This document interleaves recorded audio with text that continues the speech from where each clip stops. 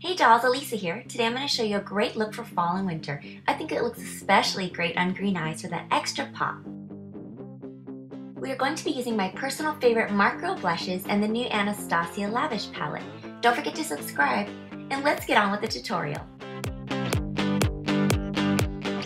Begin by prepping the eyes with a primer. You want to make sure this look lasts all day. Now let's ignore my eyebrows. I was trying to do something reddish, but it's a little too red. Okay, next, taking the cream color from the Anastasia palette applies to the brow bone as your highlight color. To make blending easier, use orange soda beneath the cream and in the crease.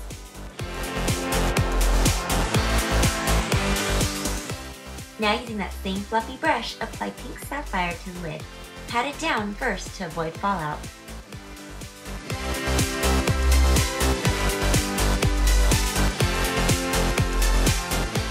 Next, to give the smoky eye some shape, apply black diamond to the outer V and smoke it up really well.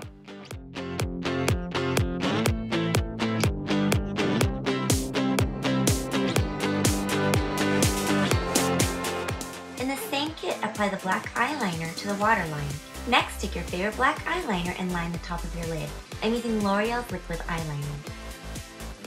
To pull color to the tear duct area, use rum cake on the bottom tear duct area. Then pat black diamond to the bottom lash line to seal in the eyeliner. Refresh your look as needed. Now apply your eyelashes. I'm using Marilyn from Oh My Lash. Using your favorite mascara, I'm using L'Oreal's Lash Extensions. I'm using them to merge my lashes with the false ones.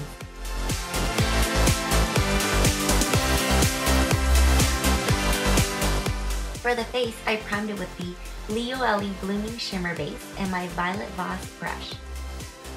Next, using your MAC Studio Fix Fluid Foundation and the same brush, I buffed it into my face, concentrating on those monthly issue spots if needed.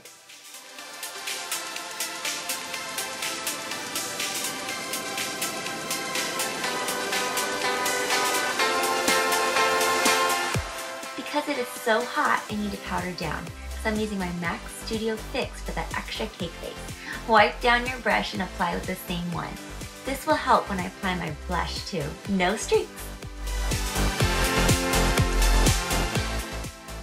To give my skin some color, I'm using my Mark Girl blushes.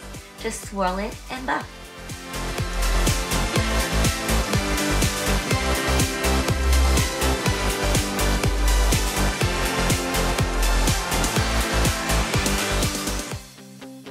No look is ever complete without my MAC Soft and Gentle, so apply that above the cheeks and down the nose if you want. And finally, finishing off my look with my Physicians Formula lip gloss. I'm Lisa, thank you so much for watching. Don't forget to subscribe, and I'll see you guys later. Bye!